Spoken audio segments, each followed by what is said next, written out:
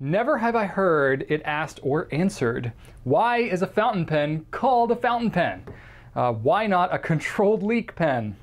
Well, okay, Donovan, essentially a fountain pen is a controlled leak, right? Like basically the way that fountain pens are designed is you have the pen itself, you have a reservoir of ink up here. I should use a clear pen to show you it a little bit better. Here we go. You have a reservoir of ink up here.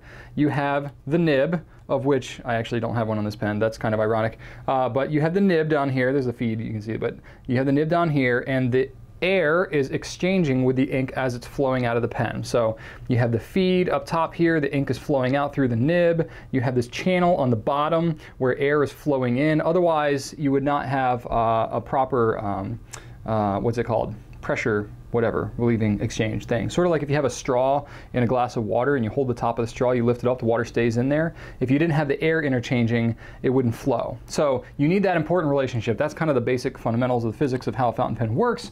But basically, why is it called a fountain pen? That's a great point. So let me get into I'm going to very much talk on the surface level of fountain pen history way back in the day, like 1700s, 1800s. The way that you wrote was with a dip pen or a quill, you know, like literally like a feather quill that was cut and kind of shaped so that you could dip it into an ink well, like a bottle of ink. You would dip it and then you'd write, and you'd dip it, and you'd have to dip it every so often, and it was kind of inconvenient. If ever you wanted to write, you had to carry the bottle and the quill or whatever with you, probably several of them because they would wear out. As you know, metal kind of became more prevalent in being able to be shaped for nibs and stuff like that, you had to like the dip pens and stuff like that, but it's still, you had to dip constantly back and forth. So it was actually quite revolutionary when the fountain pen was developed in the late 1800s, because you could actually carry your ink with you in your pen. So you would have an ink well inside your pen. So if you think about what, ooh, I just dripped old ink.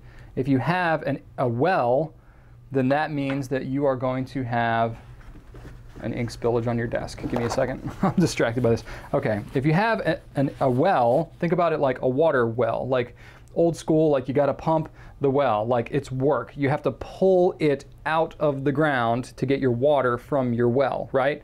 So if you think about that like an ink well, you are having to dip and work to get that ink out of there. Versus, think about a fountain. It gushes out, it pours out on its own, as opposed to a well where you have to try to get it out of there. So that's where the name fountain pen originally came about, was as these pens with these internal ink reservoirs came about, they were referred to a fountain in comparison to a well, because it just flows on its own out of the pen as you write. So that's literally why it's called a fountain pen. Isn't that cool? So, a little bit of history there for you. I don't know who exactly came up with the term. I did a little research to try and find out who. I didn't really see who. Maybe some of you who are like really into the vintage pen history stuff can correct me on that and educate me a little bit. I would love that if you can post in the comments. That'd be fantastic. Or if you know of any great resources there. So anyway, that's what's up.